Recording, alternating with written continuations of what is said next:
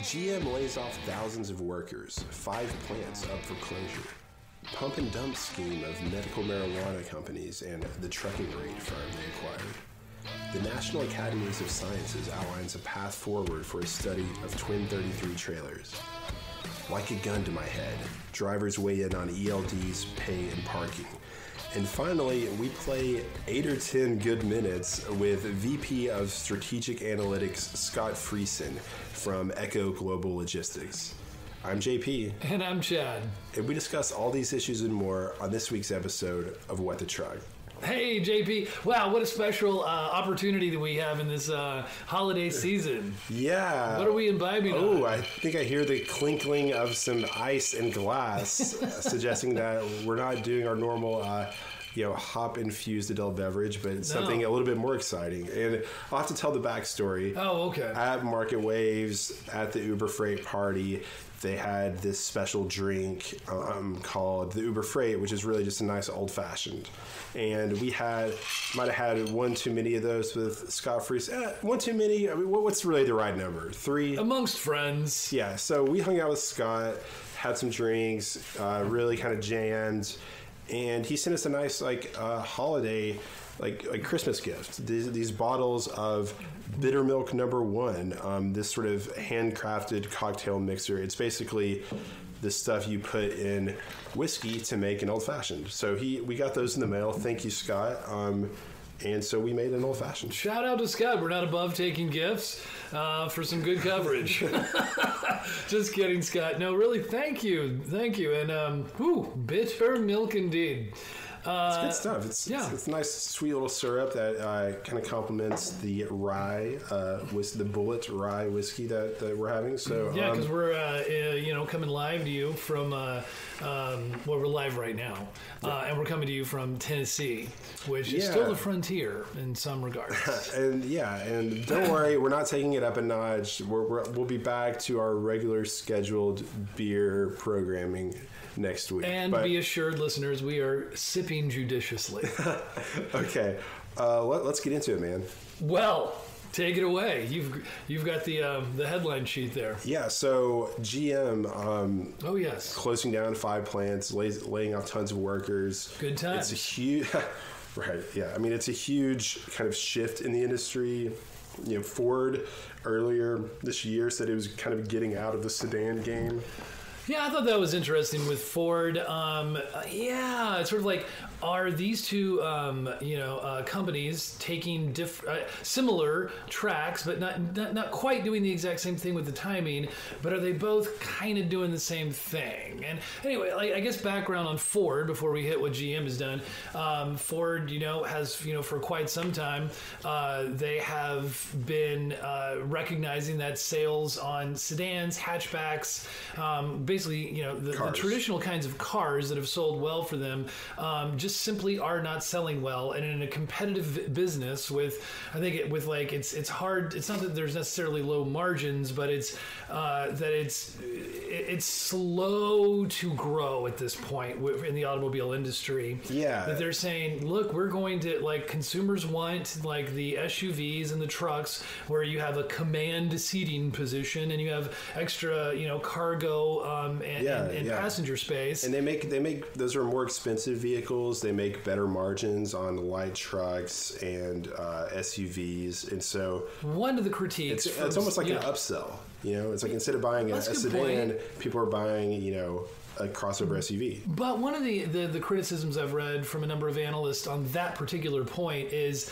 they're like, yeah, but how are you going to make up 300,000 or 400,000 in sales? How are you going to replace those sales? It doesn't seem likely. And then this gets to the point of how, maybe GM and Ford are doing similar things, downsizing. How are you really going to replace all of those sedan sales just with SUVs and trucks, Ford, and it doesn't seem likely, and it does seem like quietly. So are they just like Ford is like making abdicating market share to the Toyotas and the Hondas of the world? The Corolla and the Camry that are such best-selling sedans. Are they just kind of giving up and saying like, okay, we're going to let them take over? I don't want to give an unmitigated, yes, but I will just say that from what I've heard and read, it seems so. Mm-hmm. Like, because some people are like, well, if you want the rounded car, you better like whatever, like go get yourself a Honda. They certainly do it, really well or whatever. So it's interesting. They're popular. And I think there are really three stories behind this, GM closing down. GM and Ford. So we should probably give the background. So they're closing down the Lordstown, Ohio plant that makes the Chevy Cruze. Five plants here in North America. 2 are in Canada, 3 in the U.S., and then also kind of unreported 2 others globally. So 7 total. And what they're saying is roughly what amounts to 15% of their total workforce. Right. Several thousand of both what they would call white collar and factory workers. The white collar workers apparently since October have already been getting, severances and have been kind of anticipating this. But all the news is kind of coming out at once. Right. And there has been some, plenty of political blowback as well. Although, what's the CEO's name of GM? Mary Barra. Yeah. And what did she say that was kind of enigmatic? Yeah, she said GM does not foresee an economic downturn on the horizon. And they want to do this while the economy is strong. But they want to get in front of it while the economy is still strong. So it kind of sounds like, okay, well, you do kind of anticipate something. And I think there are really 3 factors, I think, influencing this, or 3 sort of, even you could think of them as cycles. One of them is what they're being kind of most upfront about, which is changing consumer demand. That's hard to argue with, the preference for trucks and SUVs over sedans. The second one is the macroeconomic picture. Are they trying to tighten things up and get leaner and focus on their high margin products before a downturn comes, before consumer demand falls off and they're making all these cars that no one's buying? They're trying to get ahead of the cycle. It's interesting. Ibrahim Bayan, in the webinar he did with Craig the other day, was talking about how when the economy really gets going, and especially when you have things like tax cuts that put extra money in people's pockets, you see a temporary increase in spending because the people have pent up demand. Sure. So I might be driving a beater and know that I need a new car. But if I don't have consumer confidence, if I don't have money in my pocket, if I don't have cash in the bank, I'm going to hold off on that purchase until I do. When the economic expansion hits, people start doing that. As the economic expansion ages, that pent-up demand is dissipated. So one of the ideas is like, if we've been in a really long economic expansion now, everyone has replaced the cars that they were going to replace. And so we could see a fall off of demand just from that. And the last, so consumer preference, macroeconomics, and the final thing I think is really interesting is, are they saying something about the future of car ownership? Are they saying something about, are families going to get by on one car and then subscribe to a ride-hailing service? Are they going to, how does the rise of autonomous cars, especially when coupled with ride-sharing services like Uber or Lyft, how does that change the economics and demographics of car ownership? Are people going to just be buying fewer cars, period? And so that's more of like a long-term structural shift in the industry. We talk about like cycles, like economics. We talk about structural things, that are more long-term. But I wonder kind of what the mix of those 3 factors is in the thinking of both Ford and GM. Wow, that's a complex synthesis, man. Good stuff. You're right. I'm really, I'm with you on all three of those. The first two are like, sort of front of mind and direct, but the other one, I think is kind of buried in. I don't know how much it is specifically a part of the story, but you're right. It's coming down the pipe. And the GM thing, I think you could see in a couple of different ways. Like on the one hand, as Sherrod Brown, the senator, said, you can see them really just kind of like taking advantage of the tax cuts and just like running away and hiding and he said it was really like ripping the off height of corporate greed or something like that. That might have been a little bit histrionic, but that's what politicians kind of need to do to get people's attention and rally people or something. We're talking about a company that filed bankruptcy not that long ago. That was my second point. It's like on the other, by the other end of the continue or spectrum, but by contrast, they and this is what, to GM's credit and defense, this is what they say. They've learned some hard lessons, and they're going to be quick to act. And they're also responding. They say that they've lost $1 billion in revenue this year. They get hit by the tariffs. They say it's a result of the tariffs. Yeah. So they're just their input costs. You could say they're being agile for a giant company, right. A giant company trying to be agile. Right, and it's ultimately kind of. Maybe the federal government could take a page out of their playbook. Like, you tighten the belt when things are good so that you have extra resources for when times are bad. Like, you know what I mean? Like, yeah. Like, it's an interesting story. It really is. It's a huge deal, it's really complicated. It's a big industry shift. It obviously affects... Right, because of that. It affects freight. It'll be interesting to see what, for example, cross-border Mexican rail, I'm thinking of Kansas City Southern, who has like 13 or 14% of all their car loadings are bringing cars built in Mexico up into the U.S. I wonder what this does for their business. I wonder what it does. They shifted operations this very year of the Chevy Blazer, the GM Chevy Blazer to Mexico, which is another reason. Yeah, and so those cars have to be transported by someone. Right. And so, but they're not cutting that plant. So anyway. No, that's what I'm saying. So if things are leaving the U.S., assuming that Americans buy roughly the same number of vehicles, they have to be being brought in from somewhere. And they'll be brought in by transportation companies. Anyway, so that's super interesting. Why don't you take the lead on this next story? You wrote the article, Chad. It was this really weird. It's this the medical marijuana pump and dump scheme. These penny stocks bought this non-existent load board and tried to really do this PR campaign about how it was a huge deal. Can you tell us what's going on? Well, just basically on Tuesday, we came across what's kind of an interesting looking story that I forget the exact name of it. We'd have to look at the article, but it was medical marijuana companies snap up.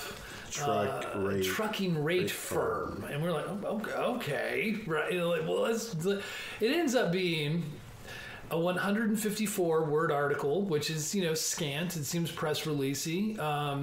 But they had an image of Great Rate Freight, the apparently the trucking rate firm that had been snapped up. And so, a little thought had gone into it, but there was no byline, no specific author had written this. Which is not a good sign for journalism. Yeah. Someone needs to take responsibility for it. But it wasn't even it had nothing to do with the medical marijuana thing. It was just the claims that the article was making, one weird little kind of connection point and stat after another, kind of we were just we kept kind of raising our eyebrows collectively. So at first it was okay, are these medical marijuana companies trying to figure out the logistics of moving legal marijuana? Right. That was our first assumption. Which it doesn't make sense because as soon as you think about it, you're like, okay, wait, is there ever going to be a 53-foot truckload of weed? Like no, like of whatever, like the company, no, like right, like dispensaries Good point. and stuff. Even, they even get though, supplied even, with like a couple pounds at a time. Well, even though they were claiming that one of the companies, there's so many weird things about this story that it became fun to dive in and absolutely just annihilate. And the reason that the tangled webs we weave when first we practice to deceive. Right. And I said something to that effect in the article. And I would encourage our listeners to just check out the article to follow, like, exactly, like, how kind of insidious and weird the whole thing is. But it did seem to be ultimately, I guess, a pump and dump scheme. Yeah, these two penny stocks. Penny stocks means basically a couple of companies that claim to be unrelated, which is weird. You're unrelated, but together you're going to buy some trucking rate firm. Well, okay, but yeah, these two, the penny stocks means they're basically a worthless company. They're not worth anything, but technically they exist. But if you are, I looked it up, like a penny stock kind of company means that they don't have to do official reporting, right? And so their numbers are hidden. Their numbers, which means they're probably very, they're very low. Yes, as you're just basically cutting to the chase, relatively worthless. Yeah. And so what you do, and the first couple things that piqued our interest were that they're really inaccurate, dubious claims about the potential of this load board that they buy, essentially, was what it was. Well, yeah, the trucking rate firm was supposedly some kind of load board, which and just looked like some dude slapped up a website.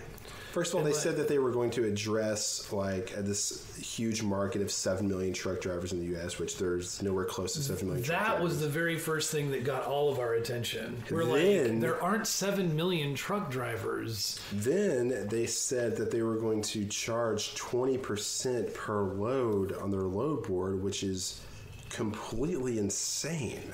Load boards don't charge percentages per load. They charge a small, flat monthly user fee. Even if you went to an actual human broker and called them and just made them do all the work to find you a truck and book it and take care of it and do all that, they'll charge you 15%.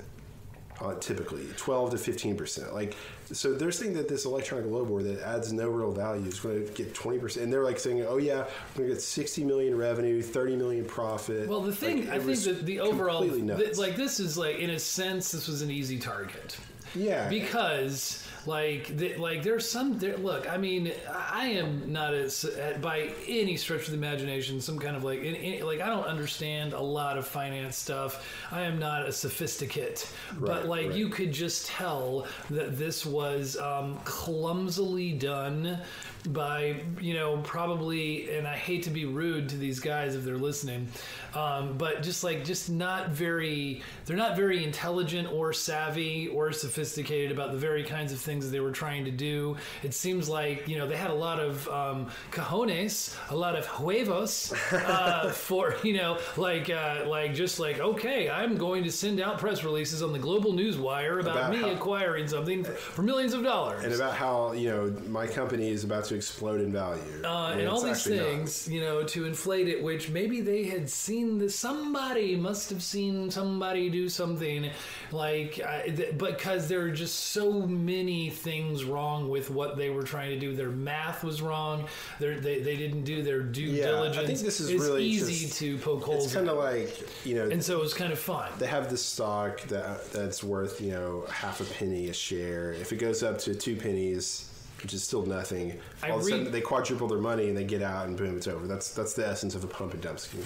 They gin up some favorable press releases and create this temporary appearance. Yeah, right, exactly. Happening. Yeah, they'll that's create. All, and that's all they need. That's what they're going to do. They would create some temporary value, so people would jump in and buy it, raise the stock valuation, and as soon as it reached a certain peak of performance, then those vested parties, they would be like, okay, we've reached what we want to do, and we're out. And everybody else, and then it would collapse. What's kind of weird is that Transport Topics picked this up 3 weeks after it was on the PR Newswire. It was on the PR Newswire on November 7th. The whole thing was probably already over by then. Yeah, right. Yeah. And transport topics, I guess we're going to name names, because this is part of why we were disappointed, because we respect transport topics. But like, if an authoritative transportation source, just kind of like, giving credence and credibility to a clear pump and dump scheme. Like, it took us minutes, not hours, to figure out. Okay, this is nonsense. This was and we don't want to. You don't want to give people like that. You don't want to dilute your brand and your credibility, and waste editorial resources on stuff that's just not. But we did spend our time on the editorial resources tracking down the parties that be, and they were RushNet. I reached out to RushNet and XYZ Hemp and Great Rate Freight. Great Rate Freight. Boy, what a name! Great. And Freight. And guess what? One of the things that Great Rate Freight was going to do was they're creating an app called The Truck Stop.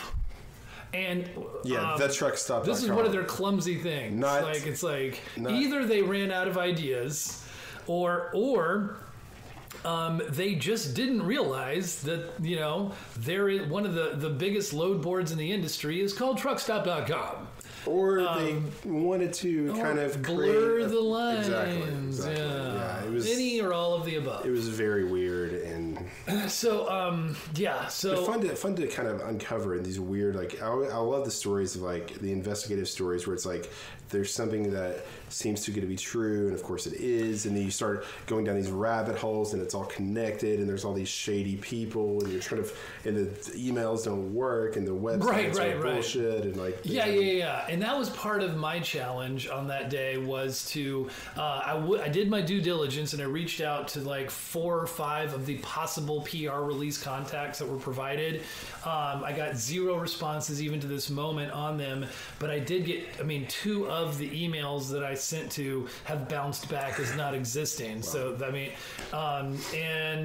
but it is, and the challenge was to dig as deep as you can, knowing that you're not going to get a response. And I looked at the privacy policy of Great Rate Freight, and it was really it too, like their press releases, was poorly written. It was very amateurish. There were typos. There were like incomplete sentences. And there was all kinds of language. It seemed like some attorney was in there saying that third parties could use the information that you input, and it was just like scammy. It was just scammy all the way around. So anyway, good times. It was sad, fun. But true. And we actually recorded a video about it with Craig and you and me and Zach Strickland in the office. So if you want to check out the FreightWaves Twitter feed, you can probably see that video where we are it's before your article actually came out, but it was sort of our initial reactions to this sort of absurd item that we found in one of our esteemed peer publications. Okay, I think, so we need to get into this thing about the National Academy of Sciences study on the twin 33-foot long trailers. As you guys know, right now, a lot of LTL carriers like to use twin 28-foot trailers. You might see FedEx Ground or UPS or XPO hauling these. Occasionally you'll see these like double trailers, and it'll be like, what really? Like, why don't I always see those? And right, and they're smaller, and it's like the whole idea is like, okay, instead it helps if you think about it from the power unit's perspective. It reduces the number of stops you have to make, because instead of stopping to unload, a pallet here, a pallet there, you can drop the trailer at a DC, let it go. Why do they have you're talking about, like, why do they have twins? Yeah. You can drop the trailer at a DC, let it go out into like a straight truck or something like that, and then pick up another trailer or whatever, go along your merry way.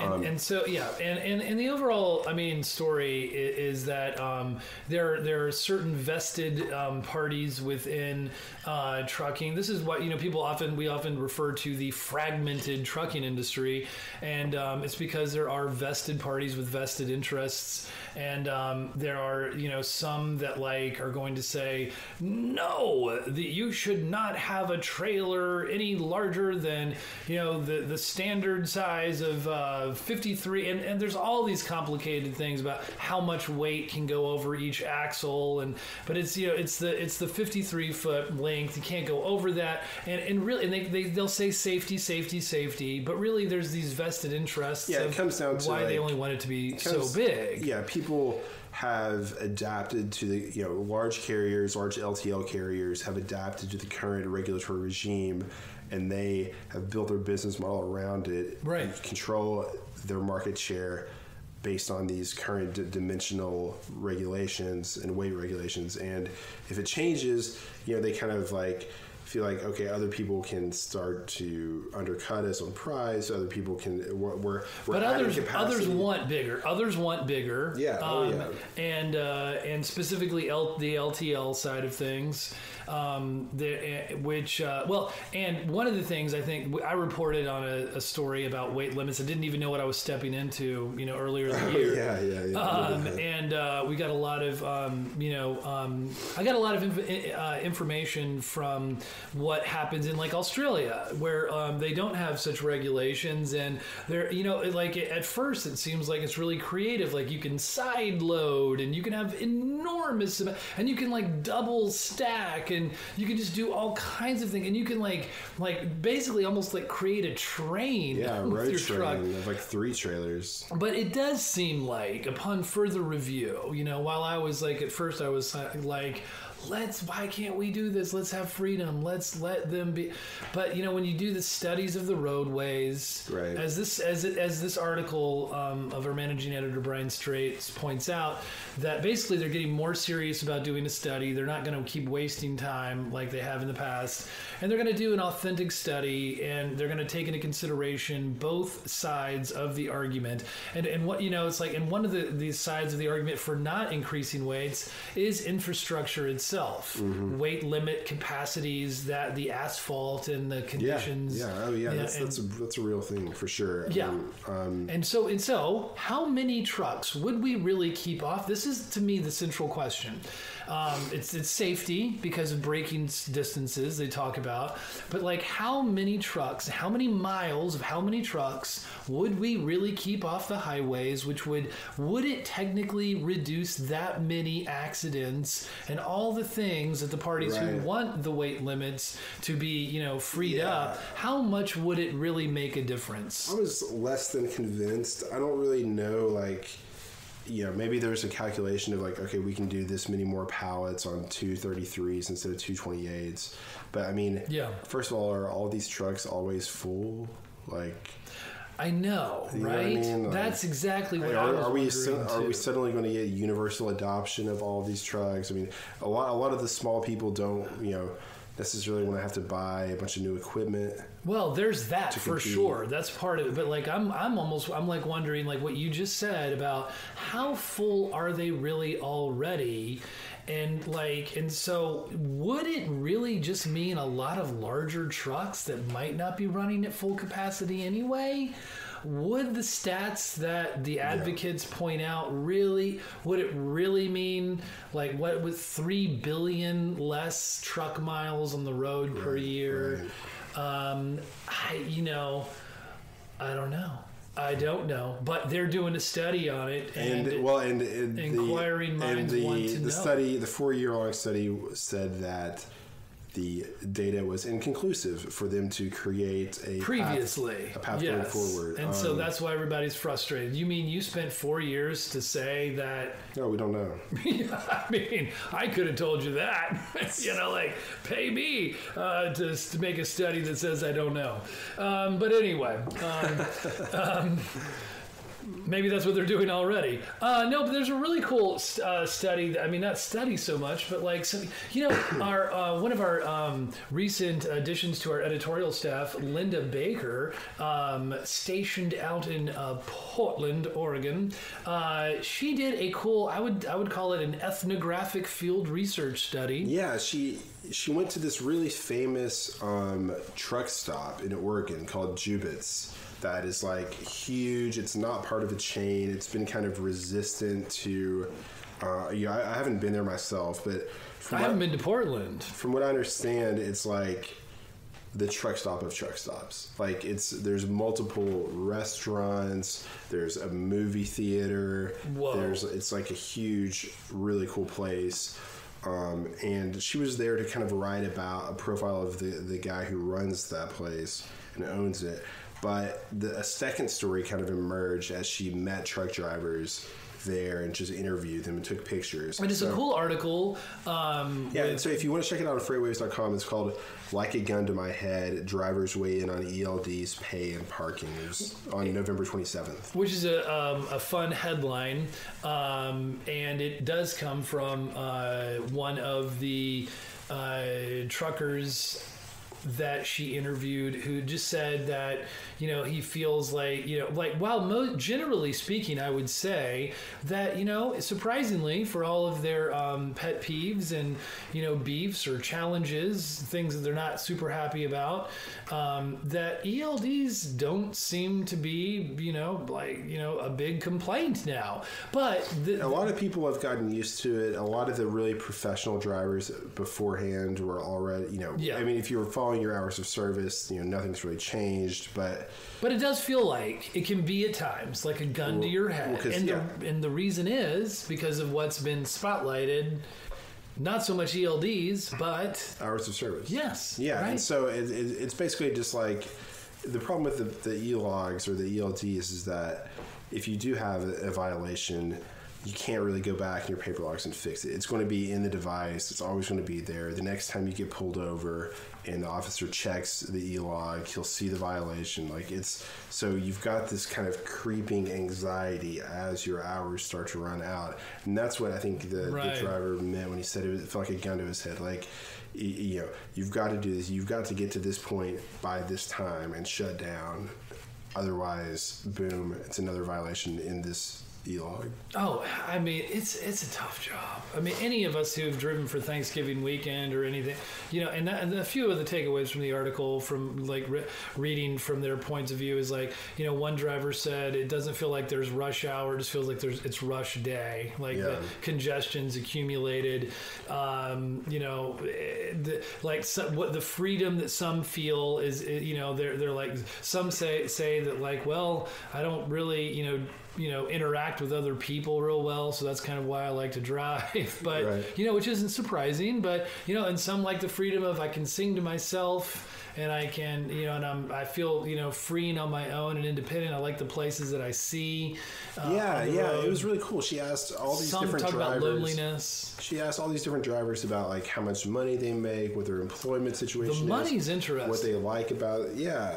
We saw some drivers making some pretty good money. I mean, we saw a couple of stats in this article. One said he made 160. And one said gross 160, right? And then he said, and then everything was taken away from that. So another said 150, and said half of that is basically net. So you net about half of that, which still ain't bad until you think about the fact that guy drove 80,000. That's 80,000 with a TH miles. I mean, that's just a lot of miles, man. And the crazy thing is, it's not even that much for an over the road. No, it's actually, he said, I'm winding it down. Yeah, I know. I was like, whoa, dude. What the heck? And I mean, that one. So that guy actually, it sounded like it's Oregon, which is kind of interesting because you don't really associate the Pacific Northwest with high rates. But I mean, to drive 80,000 miles and in net, and gross 150. I mean, he's getting some pretty good, because you got to factor not in quite $2 a mile, maybe, but you got to factor in like deadhead and stuff like that. Yeah, right. And so you know. Factor that he's getting some pretty good price freight up there. Yeah, it's intense, but it's not a bad gig. Why is there this so-called driver shortage? Well, it's because of the millennials. The millennials don't want to work. Well, and yeah, I'm just kidding. Yeah, they say that. I mean, for one, you're a millennial, and I don't mean to offend you. Well, I'm also, yeah.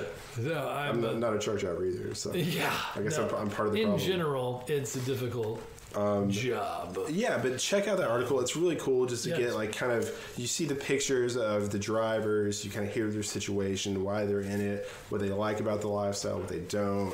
It's kind of a cool just, survey, really. Absolutely good ethnographic field research essay. I mean, not essay, but just an article by Linda Baker. Way to bring it. All right, now it is time, without further ado, for you to begin us off with big deal, little deal, JP. Okay. Okay. All right. What's the deal with you? Let's do this. Yeah. So I think I'm going to ask you the notes first. You're first. I know. I'm ready. I'm ready. It depends on you. Okay. So ready or not, here we come. Fleet Complete Equity acquired by a pension fund, guides for 10 times growth. Big deal or little deal? It's a big deal. I talked to the CEO, Tony, of Fleet Complete, and he said he emphasized the long-term vision of the pension fund as opposed to a VC firm with limited partners. JB Hunt Project 44 signed an IT pact allowing Hunt customers to access all carrier data on one platform. Big deal or little deal? I think it's the biggest deal is for Project 44, which is obviously landed a massive enterprise customer account. XPO launches last mile delivery tracking through Google search. Big deal or little deal? I think it's a little deal, although I do think that the last mile bit of it is where visibility is most needed. Arrive Logistics launches Chattanooga office. Big deal or little deal? It's a big deal. I had a great time hanging out with the Arrive people. They're expanding rapidly, and they want to add lots of jobs. Rally is building an on-demand bus ride sharing market for the U.S. Big deal or little deal? It's they're shining. It's a big deal. I mean, they're shining a light on the overlooked mobility as a service bus sharing space with an attractive business model and innovative marketing. AGL CEO, visibility, next year's goal, adaptability, and automation 3-year outlook. Big deal or little deal? I'm going to say little deal. It's baby steps. It's about visibility. It's a huge company doing awesome things. It's a cool article, but we've been covering this all year. Echo Global CEO, the role of brokers, one-size-fits-all technology, and other 2019 questions. Big deal or little deal? Again, huge company doing awesome things, but I'm going to say little deal. I mean, automation is making humans more efficient. Tech works for each different supply chain. That's what they're doing. No shocking predictions here. Goods trade deficit widens against as exports fall, imports rise. Big deal. From a freight perspective, it means less volume into ports and less surface freight. Dispersing goods. We lost. That's okay, but I'm still going to say what I feel like thinking about this. Big deal. And it's like, but basically we expect downward pressure on the freight demand into 2019. I guess that's not a shocker.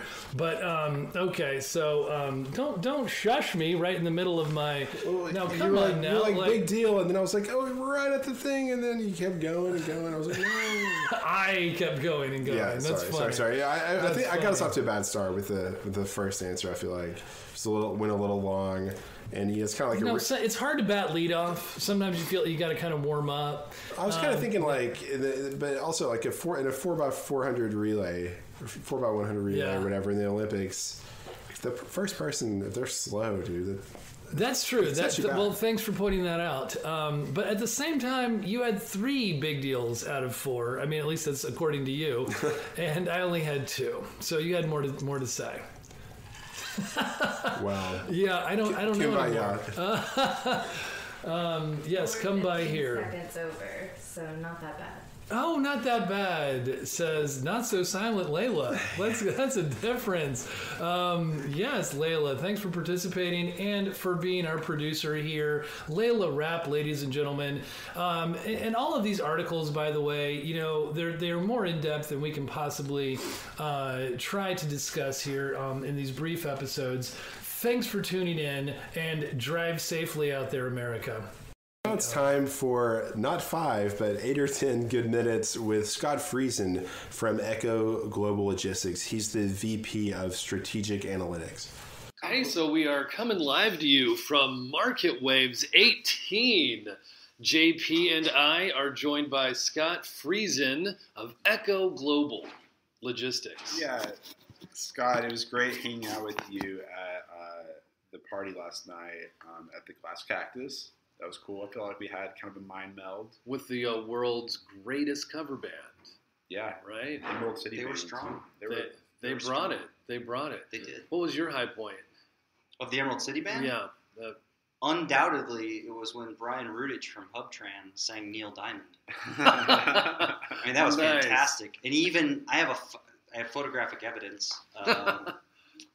And I've got the shot of him like raising his hand in the air with a pointed finger. I mean, it was right out of Perfect. what's the name of that movie? Not the Soul Singer. Wedding Pop singer? singer. The Wedding Singer. No. It's a Neil Diamond Oh. thing. Anyway, I was I'm with that. sorry. It was I am a pretty- fan. it was but pretty epic. That sounds epic. It was Good. solid That was a good time. one. My low point was when they tried to do the Guns N' Roses "Sweet Child of Mine." Yeah. She just was not. That was not as convincing. But overall, It's hard.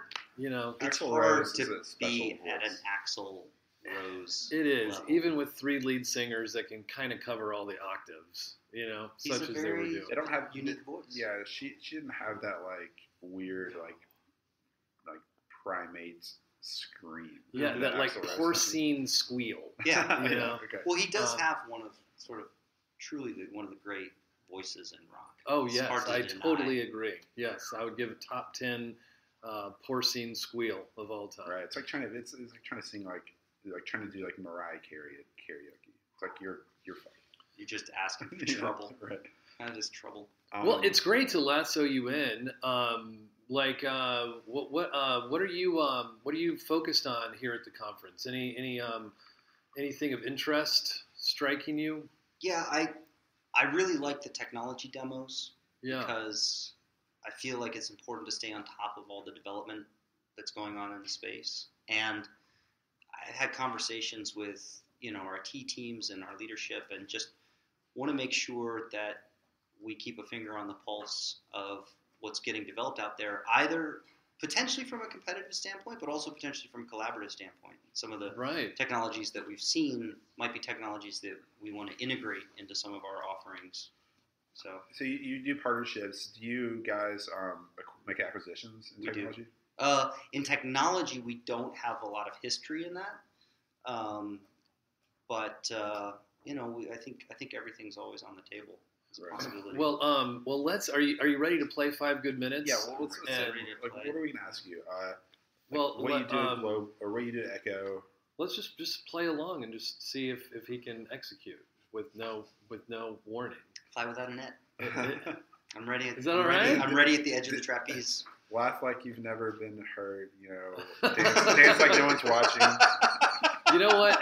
If you execute it, you've got either a free Michael Lewis book or a backpack, and we've got that in it for you. We're raising the bar here. Okay, so ready or not, here we come. Scott, you want to tell us just a little bit brief background about Echo, what you guys are doing, how long you've been apart? Sure. Echo's a leading technology-based 3PL managed transportation provider. We've got clients of all different sizes, and we're full multimodal. We move all kinds of freight, all kinds of modes. We're a public company and Okay. have a lot of strength in LTL, full truckload, intermodal, partials, the whole smash. I've been with the company in-house about 2.5 years. I consulted with the company for about 1.5 years before that. So I'm about 4 years into my freight life, as it were. and been working with Echo for that time. Okay. Last night we were talking a little bit about the timeline for like true digitization of the supply chain. When are we going to see the kinds of step changes that financial services went through starting 10 years ago? Where are your thoughts on that, Scott? And what's the low hanging fruit that can be done now versus the stuff that's harder to resolve? I think it's going to take a little while. I think we had talked about a 5-year timeline. I think that's realistic. From the outside, these things look dramatic.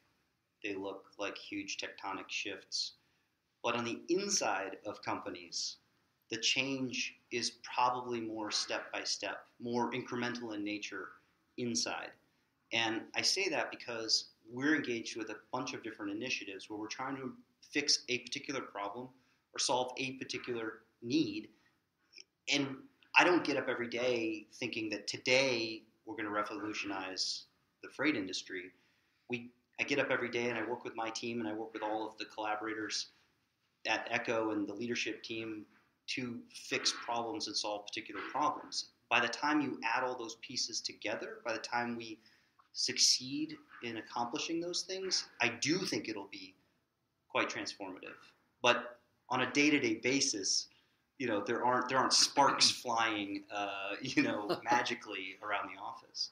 So some of those involve pricing, matching loads to trucks. Some of the technology that we've seen at this conference, are addressing some of the same kinds of problems that we're getting better and better at. I'd be interested to hear, specifically, what's a problem that you worked on this month, something you were trying to figure out?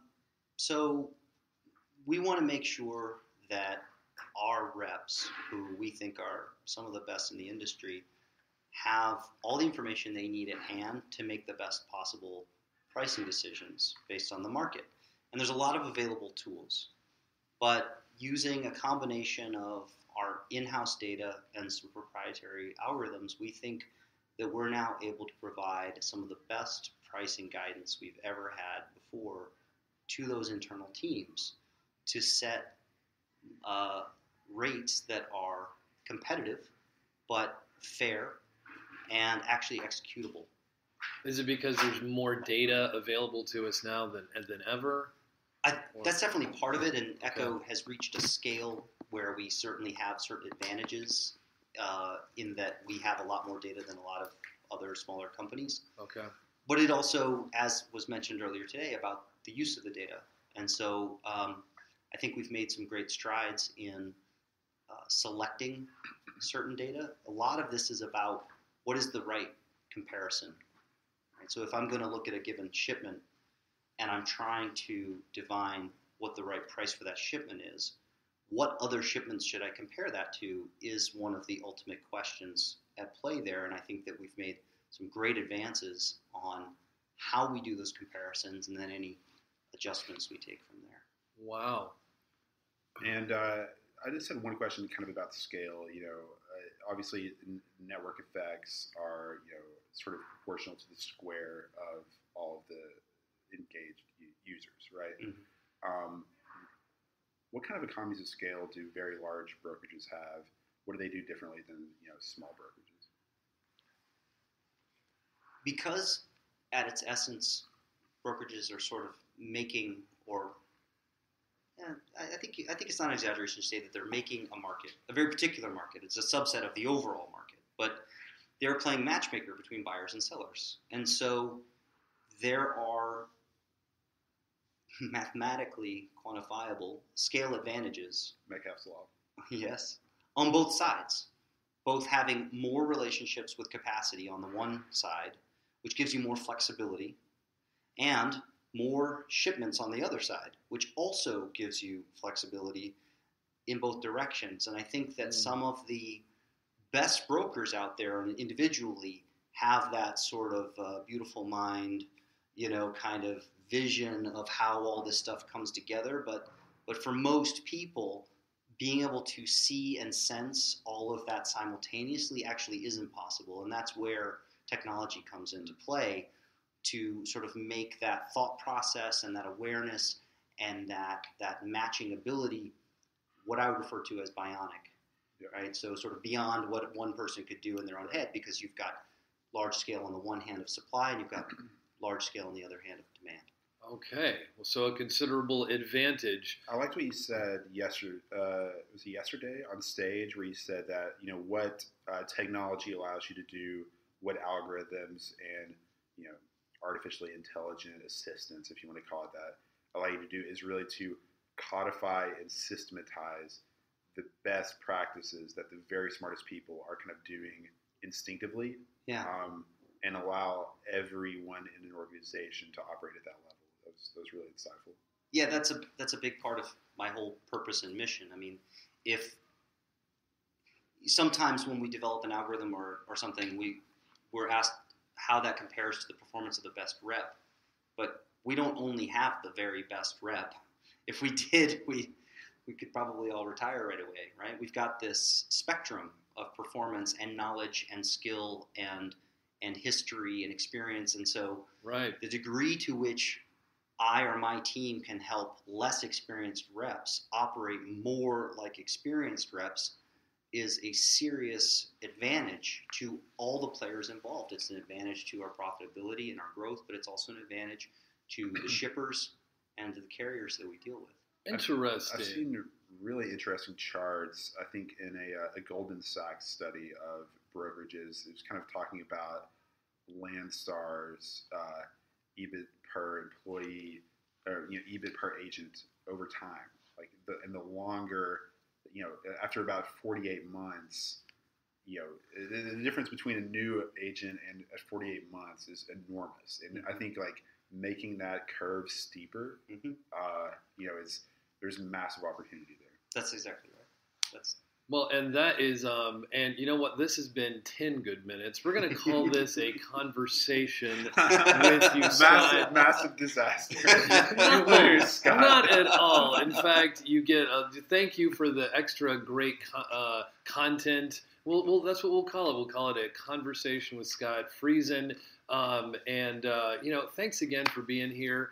And this fits right in with one of our main themes in discussing the obvious, the digitization that's happening in our industry, as well as just, overall it is revolutionary, even though there may be kind of an adjacent possible in making these things happen one step at a time.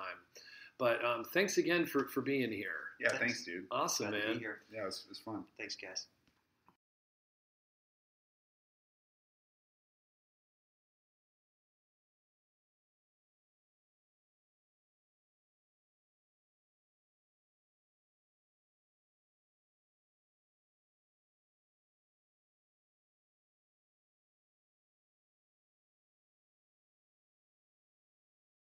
As always, we go into more detail about each of the topics we've talked about today on our website, FreightWaves.com. We will continue to publish this podcast weekly, so be sure to subscribe to What the Truck on Apple Podcasts, Google Play, Stitcher, and SoundCloud. Also, make sure to leave us a review to let us know what you think of our new podcast. That'll do it for today.